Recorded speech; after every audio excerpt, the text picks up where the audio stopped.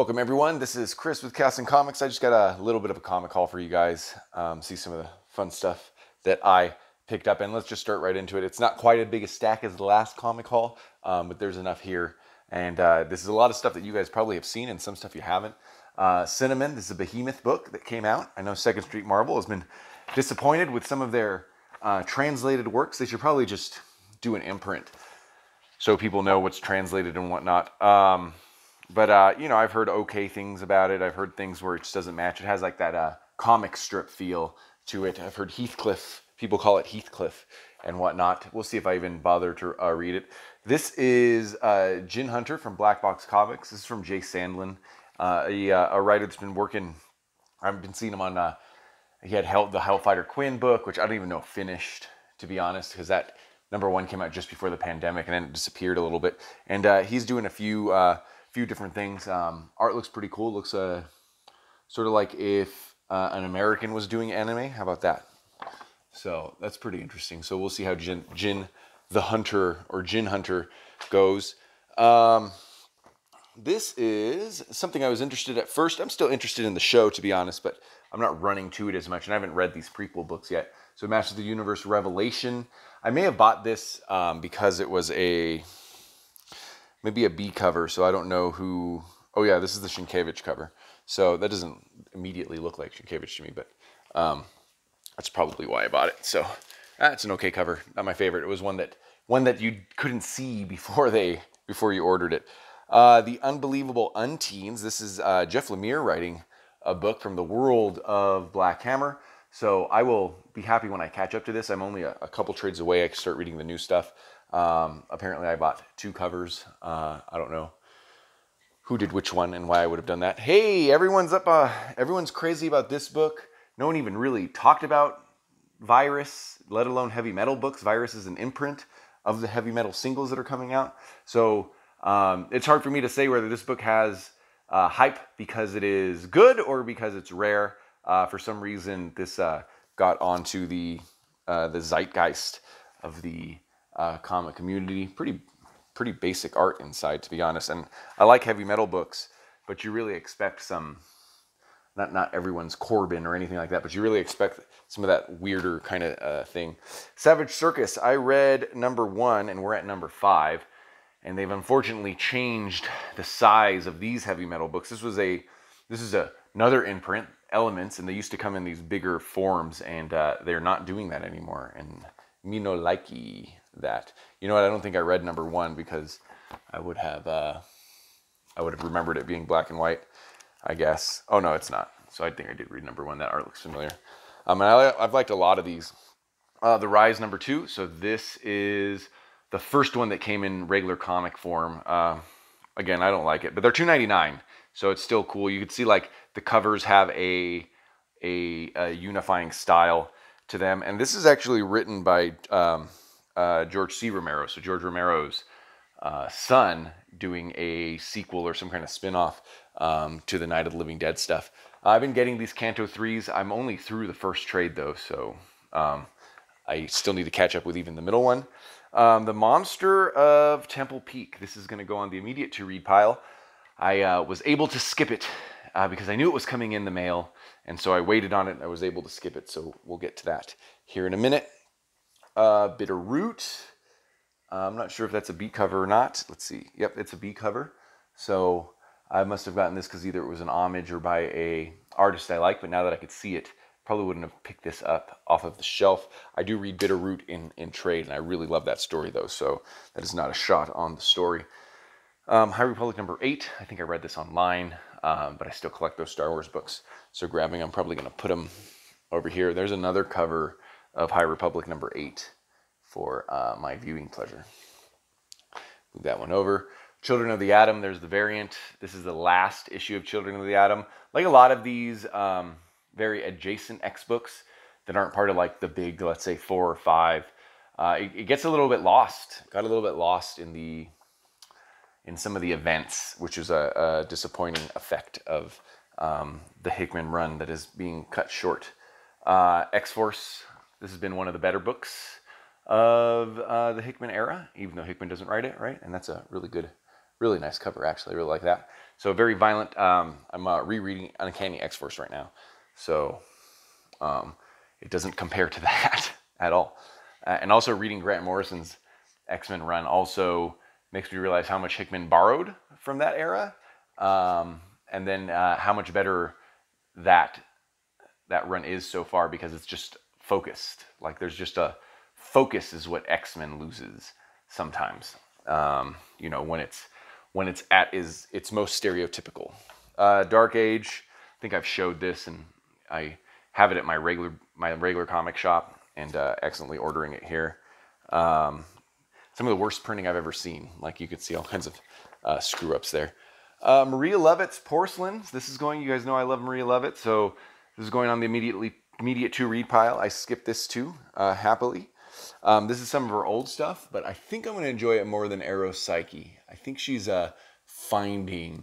starting to find that like Maria Levitt I really like here, but you still see it's very, it still has that sparse feeling, even though more is going on with the color and whatnot. So excited to read that. And Snelson, Comedy is Dying. So I'll probably put this on the to read pile too. It's from Ahoy. I've been on and off with Ahoy. I think they try to be funny. I don't know that it always works, so it's my shtick there. 2 manga on this haul. One is Madk, and this was probably legitimately the worst. Here's number 1. Legitimately the worst manga I've ever read. But I had already pre-ordered number 2, and I might end up reading it. The worst manga I've ever read that, wasn't like a love story, something like that, right? And it was just... It's weird enough sounding that I should be on board, but then it was just, Normally I give a little room for the experimental stuff. And then next up is Laughing Under the Clouds. This is volume 3, and I haven't read volume 1. Or 2, obviously. I have number 2. But this is volume 2. Volume 2 was unfortunately... the victim of a flood.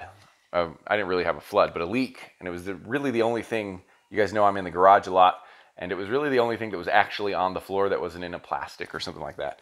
So I will read volume 2 and get through it. Read volume 1 first, but now I have volume 3 already ready to go.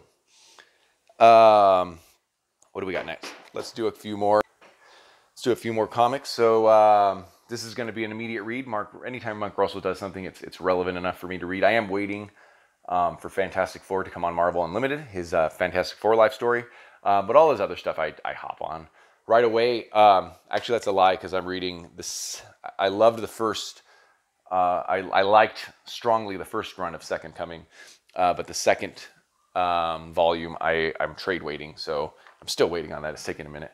Lucky Devil, number 1, from Colin Bunn. I haven't heard really people talking about this as much as some of his other work, but the guy is so prolific, Can't talk about everything that Colin Bunn does. So this is The Dreaming, number 12. So the only other person I know reading this is Sleepy Reader. I actually like both arcs equally. I have problems with both of them, and I like both of them a lot. I'm really just happy that they're different.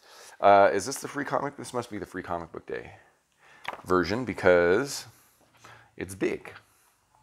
Shouldn't be this big, right? Nope. This is number 3. It's in a different size. I didn't expect that. I didn't expect number 3 to be in the larger size. Waited on that too. I'm getting it online, so I want the Ninja Turtle one, but it got crazy. Chasing the Dragon, number 5. I don't think I was buying this. I have no idea why it's there. I must have accidentally ordered it. I do that sometimes. The Me You Love in the Dark. I think some people are really into this. Oh yeah, this is the Scotty Young Jorge Corona new book, so that's going to go on the to read pile for sure. I think people get, just because Mirka Andolfo and Maria Levitt both put their names in front of the titles, I think sometimes we get confused on. I don't, but I think some people do. So, she's been hit or miss as a writer. I don't know if she's writing this book. Yeah, she's the writer and artist. So I'll give this one a chance. Sweet Paprika sounded pretty cool to me.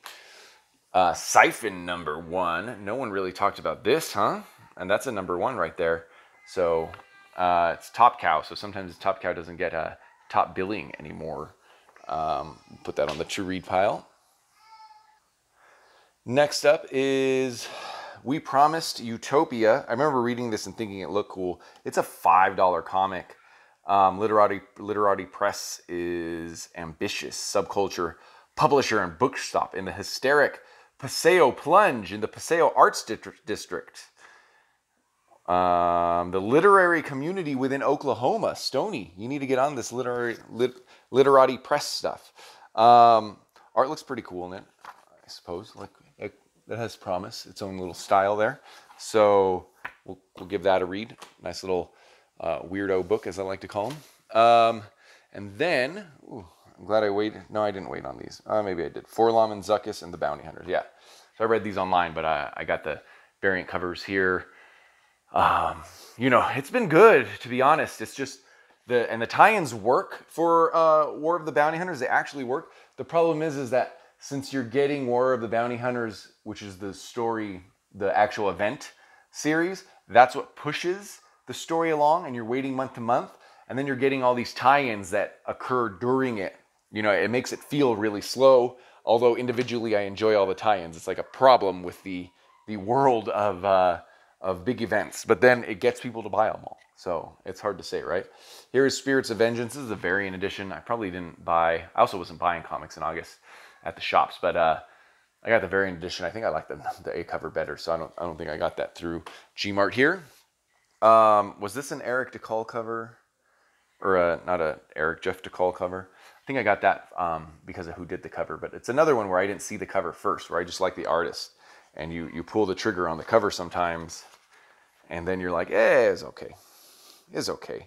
This is this James Stokoe cover. So, and James Stokoe also does one of the books here. Actually, now that I look at it, the Deadpool doesn't look too much like James Stokoe, but definitely the tank is Stokoe art there. So, yeah, I also got this because he did some interiors.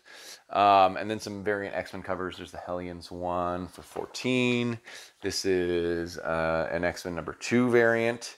I don't even know who that is. Is that what? That's not Laura Kinney, is it? I don't even know who that is. I love these. I love these covers for some reason. The giant trading card covers. We Don't Kill Spiders #1. I haven't absolutely loved anything from Black Caravan, but I've liked it all, and I like sort of the style and I love Cherry Blackbird. And I like the style and where they're going and the what they intend to do with it. So I hope I like this too. I liked also Black Friday and stuff. So we'll see where it goes. Horizon Zero Dawn. I think I got this because it was a peach cover. It's a pretty basic peach cover though. So she could churn out those covers because her style's very, very simple, to be honest. I got this a while ago actually, but I'll show it anyway. This is the Comic Book Creator magazine. This is the Barry Windsor Smith issue. Still haven't read Monsters. This is pretty embarrassing. But this is definitely one of my favorite artists, and especially in the context of like older artists where they're not always my thing, but Barry Windsor Smith absolutely is one of my favorite artists in general, and I still got a lot to read from him. Here is Amber Blake, Operation Butterfly. It's a larger book from Magma Comics, so I like the European size stuff, so I enjoy different formats. And last but not least, I think his first name's Rene, I forget, everyone just calls him Tardy.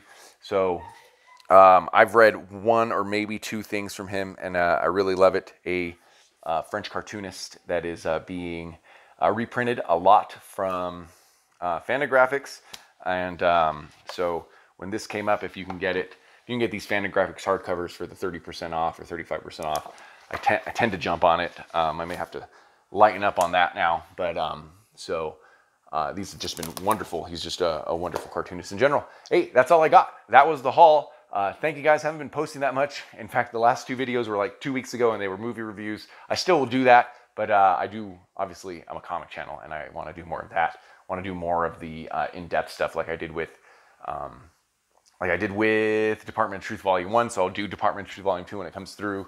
I probably would do something in-depth like Die #1, and I have Lonely Receiver because I have some books from an artist it's not Jen Bartel, I forget the artist's name right now, Jen Hickman, that she cites as an inspiration for Lonely Receiver. I have some of his books. It's a Polish artist that I have some books for that I think you know, I have something to say about. That's the biggest thing, I guess, is that I feel like I have something to say, whether you guys think I do or not. So anyway, thank you guys for watching. At Chaos and Comics, Instagram and Twitter. I will see you guys next time.